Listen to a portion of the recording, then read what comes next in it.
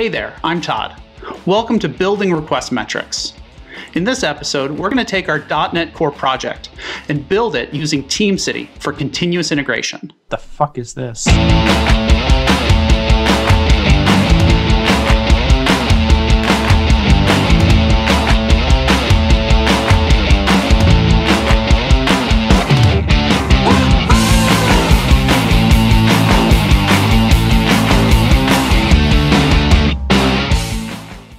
So I'm gonna do this.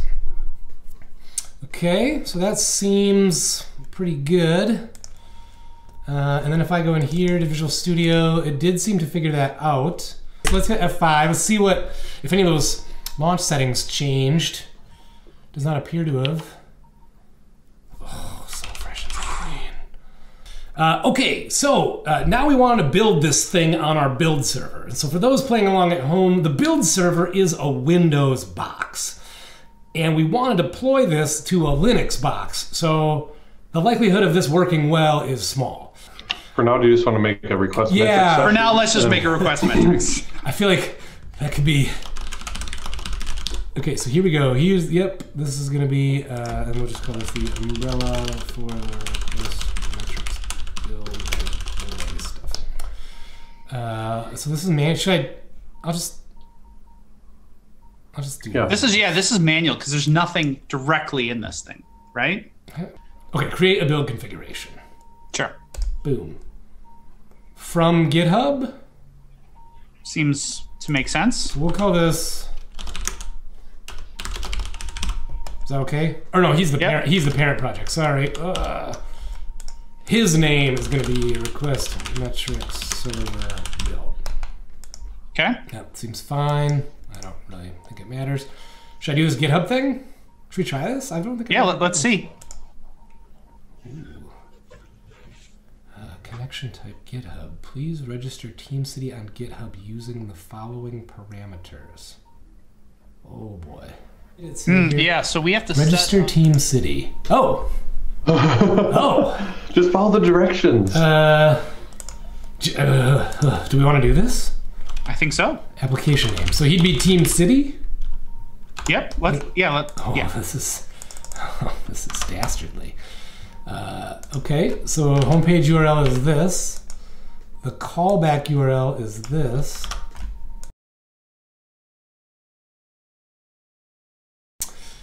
And then this will be a TeamCity build server. Okay. Build configuration name, build. Okay. Good. Descriptive. Auto-detected build steps? Whoa. Whoa. TeamCity leveling up their game. Whoa, do we even have that at CLI on TeamCity? I cannot believe this is going to work. Okay, so that's the significance of the... Oh, you can choose. So you can do the SLN or you can do the CLI. Oh. I sort of think we should use the CLI. I agree. Otherwise, we have to install Visual Studio on... And I think you can install the CLI separately, actually. Yeah. Should we do these guys? Let's go check out those, let's see what got stuffed in there. Okay, so it just says restore, and it does that. And so we'll eventually, I think, want to be... So they have a built-in .NET runner. Yeah. So they got... Nice. Look at all this stuff. Okay, cool. Command line parms, which is good. I think this is how we're going to be able to do the publish stuff. Packages directory. Okay, so this is cool. So I'll hide these for now. So that was one step. That was the restore. Yes, discard my changes. And then here's the build. Okay, so yeah, execute if all previous steps finish successfully. That's good. Okay. Yeah. Discard my changes. Yes. Okay. Okay, so we've got the VCS root maybe set up. Should we try running the build and see how bad it blows up? I mean, we haven't installed .NET Core on this box, have we? We haven't, so I'm very curious to see what happens. I assume it's going to error out instantly. All right, well, let's see what error message we get. Okay, let's do it. Actually, sorry, last thing, I just want to see the trigger, VCS trigger. Okay, whatever, run. Oh, interesting. No enable compatible agents for this build configuration. Ah, okay. Maybe that's how it knows about like .NET is a thing, but you've never built an agent with .NET on it. Yeah. So go to the. Oh, but which? Well, the problem is, what pool is he in? He doesn't have a pool, maybe. Maybe he should be in the build deploy pool. Yeah. How do we get him in there? We can assign projects here. Yeah.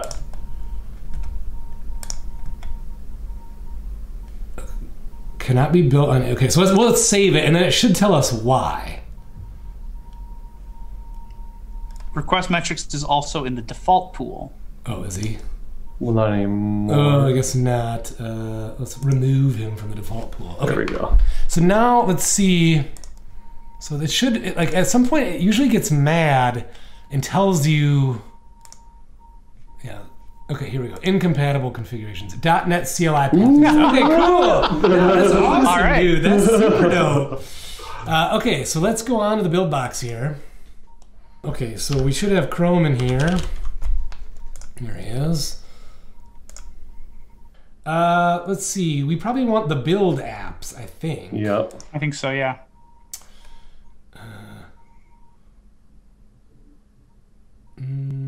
That's probably fine. Oh no, don't do It's that. available. Rip it. Okay. So this is, if you plan to use it with 3.1, okay, that's fine. I'm pleased that it hasn't asked us to restart yet. We probably will have to bounce that agent. Yep. Because it updated the path. So maybe we want to do that guy. So for those playing along at home, all of the agents have their own process. I think we just need to bounce this guy, right? Because he's the build one, Yep. as I recall. Let's give him a restart. Okay, so in theory, we close these incognito windows. So let's just see here. So he's not back yet. He's not back yet. Okay. No, he's back. Now he's back. Oh, he's running the build. Oh! Oh! Wow, it's magic! Oh, look at the log. Go look at the log. I'm going. Oh, shit. It worked. I mean, that's not the most verbose. Here we go. Oh! Restore completed. Step 2. I don't like the nesting as much. 0 warnings, 0 errors. Well, maybe he Now, go to this direct, like if you copy that directory, let's go look at it on the build box since you're still connected to it and see what that little guy dumped out. What's going on for real?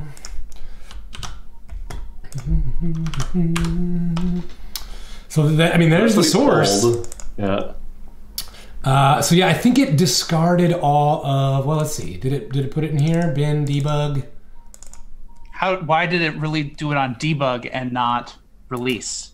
We didn't tell it to. Oh, okay. I think. Although, did it actually build this thing? Yeah, I mean, here it is, right? Now, we didn't do the self-contained or any of that stuff yet. Yep. So that's cool. That is cool.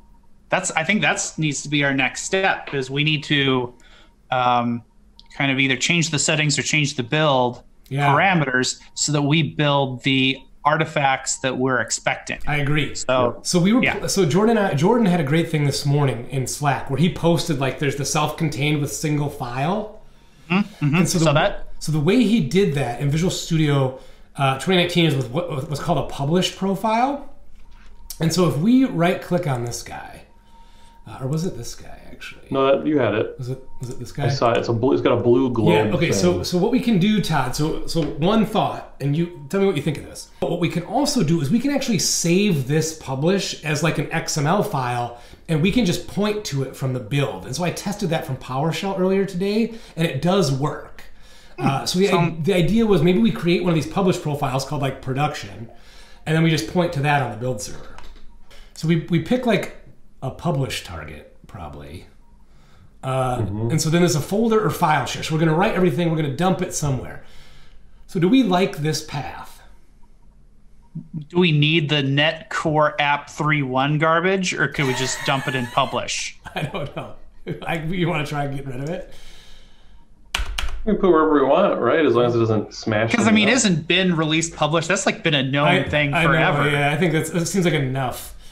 Okay, so we're gonna put in bin release publish. Delete existing files. I think that should be maybe true. Yeah, let's go. I would say so. Because actually, I noticed weird problems if you didn't do that. Yeah, so we're gonna do self-contained. We're gonna do Linux x64. We want to produce a single file. We're gonna trim unused assemblies. We're gonna delete all existing files prior to publish. What's that ready to run bit? I don't know. I was scared of that. Let's do a quick. It felt something that was too fancy.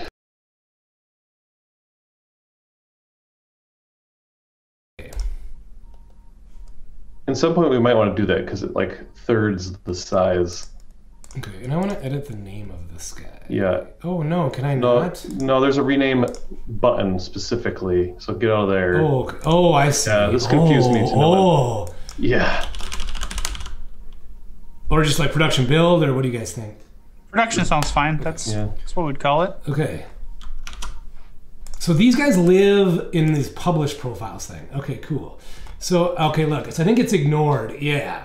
So we don't want that to be ignored, I don't think, because we want that to be committed so that we can... Yep. Can we look at the resulting file and see what's in it? Yes. So it's a bit of stuff. But it's pretty much what we did in the But nothing that we wouldn't... that we'd want to ignore. Like nothing that was your machine specific or anything. Is it the pub? It's pub XML. The comment the next line if you want to check in your web deploy settings. Yeah, that's right. We don't have database connection strings in it, so that's not a problem. Look how fast that updated.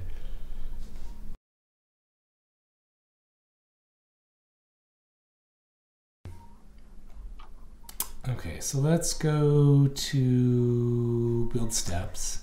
And for the .NET build, so I played with this earlier, actually. So I actually have a little cheat sheet here.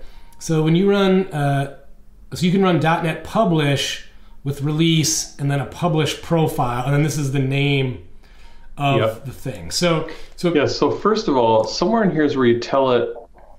I think the configuration is where you'd have release, right? Yes. Yep.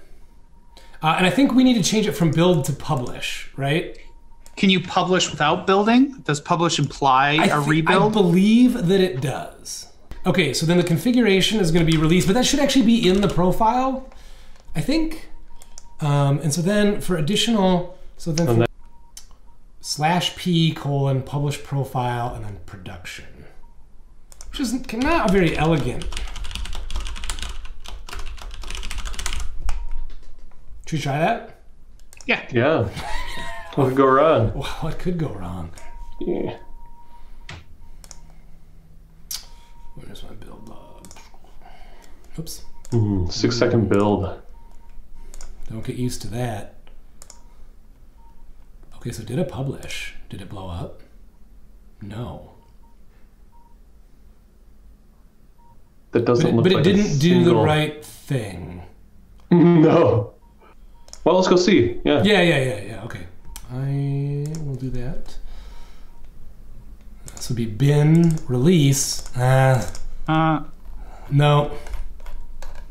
There's a publish. What's in publish? That's it. That's him. I mean, so it didn't. That's a lot of directories more than I thought it was going to make. Well, because it did this. Didn't it kind of? Yeah. Didn't you think it was going to be in just bin release publish? Yes. Yes, I did.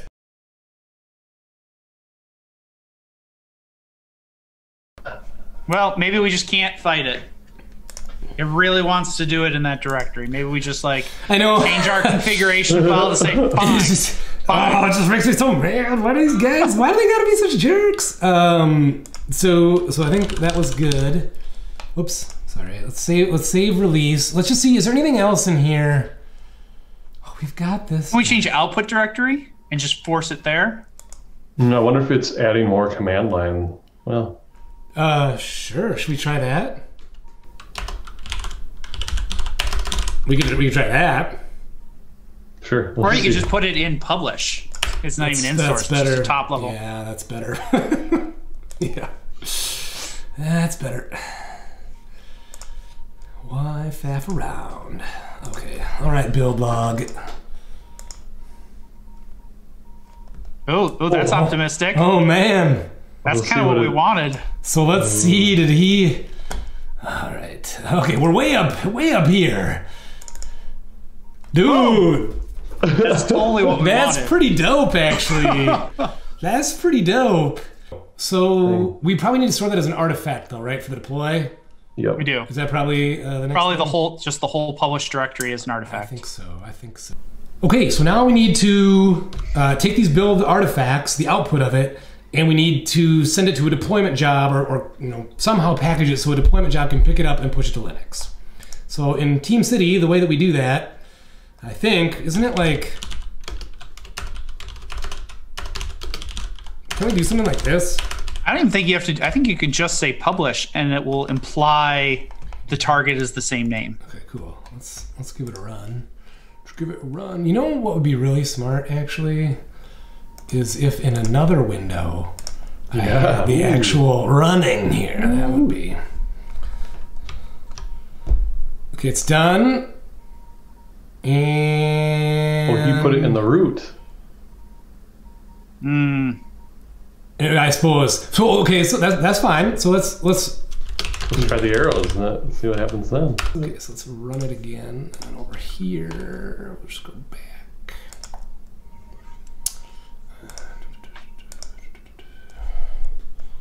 Publishing internal artifacts. Artifacts are in publish. And there are 5 things, which I think meshes with what we saw here.